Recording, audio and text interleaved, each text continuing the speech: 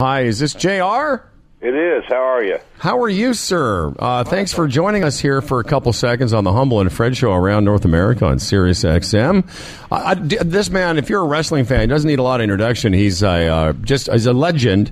He's done everything from commentating to wrestling and was inducted into the WWE Hall of Fame. Jim Ross, everybody, come on!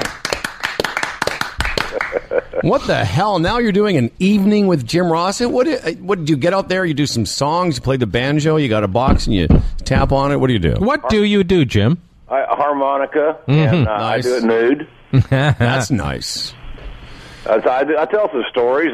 You can't be in the wacky world of pro wrestling for 40 years and not have a few stories.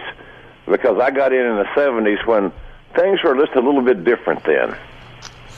What was different? Yeah, can you maybe start with that? Some of the differences, highlight how it was in the 70s, where it exploded in the 80s with Hulk Hogan and WrestleMania, and what was the beginnings of it for you? In the 70s in the South, there were no athletic commissions.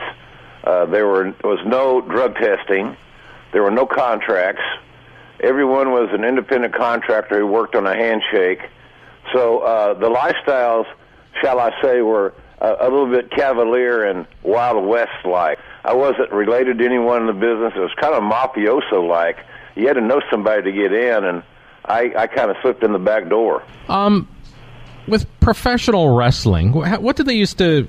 What was the disclaimer? An exhibition of science and athleticism or something? That was some sort of a disclaimer whereby, it wasn't like professional boxing where, the outcome wasn't determined before their match, so to speak. Right? The disclaimers I thought sometimes might have been unnecessary. Okay. The only people I knew that...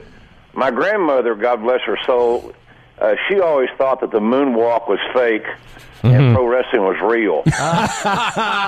But there weren't many of those out there. I think most people knew that there was a little bit of showmanship going on but they didn't know exactly.